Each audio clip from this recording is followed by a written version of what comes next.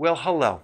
In this video, Thomas DeLauer and myself are doing a joint video on the 3 most common muscle building myths. We'll be going back and forth, starting with me. Enjoy. Thanks, Dr. Berg. Guys, I'm so stoked to be able to be here along with Dr. Berg, dropping some serious science and some serious knowledge on you guys. So Dr. Berg, why don't you take it away, you lead it off, and then I'll give you my take. Hey guys, Dr. Berg here. In this video, we're going to talk about the 3 most common muscle building myths, okay? Myth number 1, we need carbohydrates to build muscle. Okay, now it is true that we need insulin to help build muscle, that's true. And carbohydrates do trigger insulin. So naturally, the more carbs we eat, the more insulin we produce, and the more muscle development we'll have, correct? Not quite, because the problem is when you do excessive carbs, you make insulin unavailable, okay? So insulin can't work anymore. Now, how much carbohydrate does a person really need? Is there such a thing as an essential carbohydrate? Actually, no. To understand carbohydrates, you really have to understand blood sugars. What is normal blood sugars? So a person with normal blood sugar would only have about 1 teaspoon of sugar in their entire body of blood. So we don't need much sugar. In fact, our bodies can even make sugar from the protein that we consume. But the average person consumes between 27 and 31 teaspoons of sugar every single day. That's 27 times more than we really need. So we have a situation where we have massive amounts of insulin, yet it's unavailable to the cells. It's unavailable for the muscles to grow. Thus the poor muscle development with high carbohydrate diets. So what is the solution? To answer that, I'm going to bring on my friend Thomas DeLauer to see what he has to say. You nailed it. There's not even a whole lot more I can add to that, but what I'm going to ultimately say is I used to be that person that was consuming a lot of carbohydrates to try to build muscle.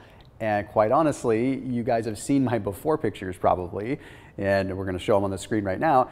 That's what I looked like when I was consuming carbohydrates all the time. So you have a really good point. It's that insulin resistance that Dr. Berg is talking about. You're consuming so many carbohydrates that your body is essentially adapted to them, and it has to start creating more and more and more insulin just to have a simple response to carbohydrates. So therefore, it can make it so that it's very hard on your body. Now, to add on to what you were saying, Dr. Berg, what people need to understand is that ketones, like when you're in a low carbohydrate state or when you're on a ketogenic diet, are actually very, very muscle preserving. So believe it or not, when you have ketones in the blood, like when you're on a high fat, low carbohydrate diet, your muscles hold on to the carbohydrates that they would normally have. So it's kind of crazy, but ketones actually preserve carbohydrates in our muscles, which means that our muscles are protected from catabolism. Our muscles are protected from being broken down. Now, the only time that you will potentially lose muscle when you're on a low carb diet is if your protein levels are too high or you go too long without eating. Now, mind you, there's a strategic way to do it, and you and I talk about it all the time when it comes down to combining ketosis and fasting. But you don't want your body to start breaking down your own muscle tissue. But the best way that you can avoid that is keeping your fat content high. But mind you, you do not want to have your fat content high also when your carbs are high, because then you spike your insulin and the fat goes right into storage. So to add on to what you were saying, Dr. Berg, it's really pretty simple. We need to throw away all the mainstream stuff that we've been hearing about building muscle and having to spike our insulin and start realizing that it comes a lot more down to something known as mTOR, which is the mechanistic target of rapamycin. What that is the body's actual anabolic pathway. That anabolic pathway is what allows us to build muscle. And there are a multitude of things that increase mTOR. And a lot of them are just having to do with the right kind of training, but also making sure that our blood sugar isn't constantly going up and down. So anyway, Dr. Berg, I'm going to let you lead off and go on to myth number 2, and then I'll give you guys my feedback on that as well. Well, thank you, Thomas. That was a great explanation. All right, myth number 2, we need lots of protein to build muscle because your muscles are made out of protein. Makes sense, right? And here's a fact that a lot of people don't know and don't understand. Your body recycles protein. It's very efficient with protein. It doesn't lose a lot of protein. And when you add keto and intermittent fasting, you're going to spike something called human growth hormone. by a significant degree. And this hormone is the main protein sparer.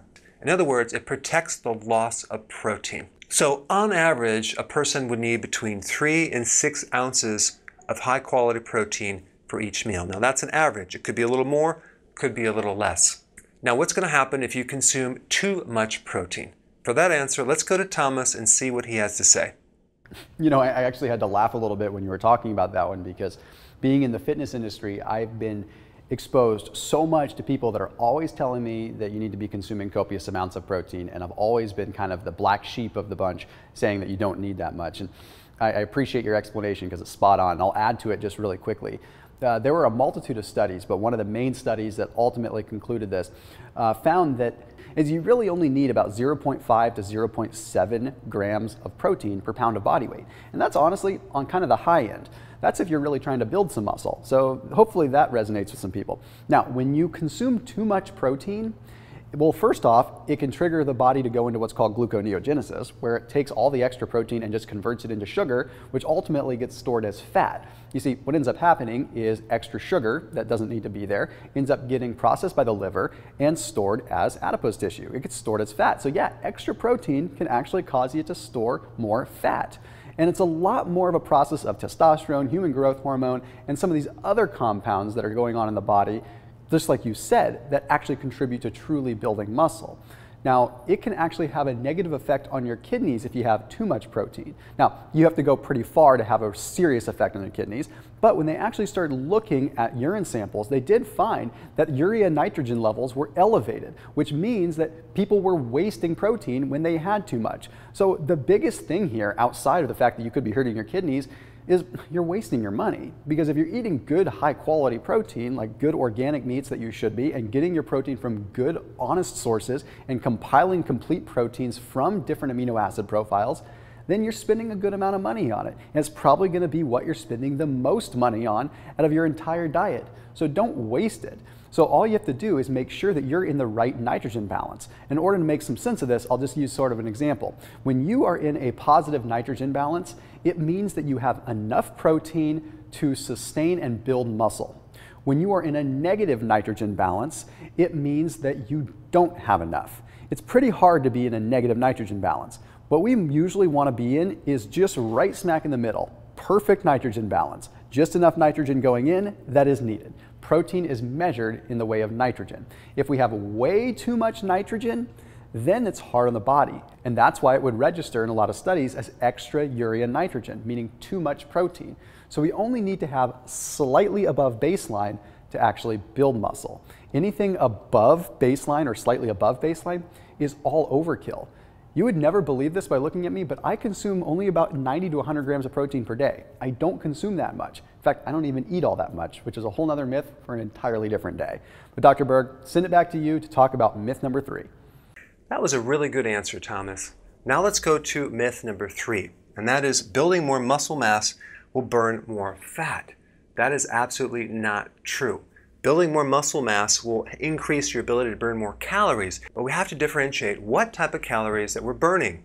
Is it fat calories or is it stored sugar calories? There's a lot of people who have a lot of muscle mass, but they're not necessarily lean. So the real question is, how do we burn fat calories and not only sugar calories? To answer that, let's go to Thomas and see what he has to say. Well, yeah, I'm a perfect example of someone that had a lot of muscle, but still didn't exactly look good. When I was 280 pounds, I had a lot of muscle, but I was hardly lean. So to your point, that's exactly right. The thing is we have to condition our bodies to understand how to use fat as a source of fuel. That comes down not just to ketosis, but to good old-fashioned fat adaptation. And I've talked about this in videos of my own before. Fat adaptation is something that occurs when the body starts to develop the mitochondrial machinery, the actual cellular ability to utilize fats as a source of fuel. Now, ketosis is one thing. Ketosis is when you're nutritionally priming your body to use fats as a source of fuel during that period of time. Fat adaptation is taking it a step further. Fat adaptation is where your body has gotten so used to using ketones and fat that it actually changes its chemistry. The mitochondria, which creates energy, actually changes structure, changes its machinery to become more receptive to fat. So when you have muscle, it doesn't necessarily mean that your body's just going to incinerate fat. It's not like muscle just gobbles up fat. In fact, that makes no sense. Fat doesn't just disappear into muscle. Fat has to be utilized. It has to be mobilized. You still have to have cardio involved. You still have to have caffeine involved. You still have to have these other factors. So when it comes down to getting your body to utilize fats as a source of fuel, sure, having muscle on board is going to help you, but you still need to be eating the right kinds of things. Otherwise, you're just going to burn more calories in general, which means you could just eat some of your own muscle tissue. Your body is very good at creating energy in the most efficient process for it at that time, which means if you are in a position where your body wants to burn sugar, it's just going to keep burning sugar. And if you run out of sugar, it's going to break down protein into sugar via gluconeogenesis. So what you need to do is you need to exercise using some intermittent fasting techniques. Okay, intermittent fasting and ketosis. Intermittent fasting is probably the fastest way that you can get your body to start understanding how to use fat as a source of fuel, because it kind of runs out of options. That's what we really want to get the body into doing. We want it to say, well, wait a minute, I have no choice but to start trying to use fat as a source of fuel. And then once it gets the taste of blood, so to speak, it actually gets the taste of fat, it just rolls with it and it enjoys it. And you can keep that process going by eating higher fat foods and lower carbohydrates. And I know we talk about this a lot. We might sound like broken records because Dr. Berg, you and I are the leading experts in the world of ketosis and fasting on YouTube by far. And people are expecting us to talk about it. But when you give them the science, we give them the details, it makes a lot more sense. You are much more likely to build muscle and to stay lean if you do it right by utilizing a ketogenic and intermittent fasting style diet. Anyway, I hope that clears that up, Dr. Berg. So thanks so much for your answers, Thomas, and thank you for watching.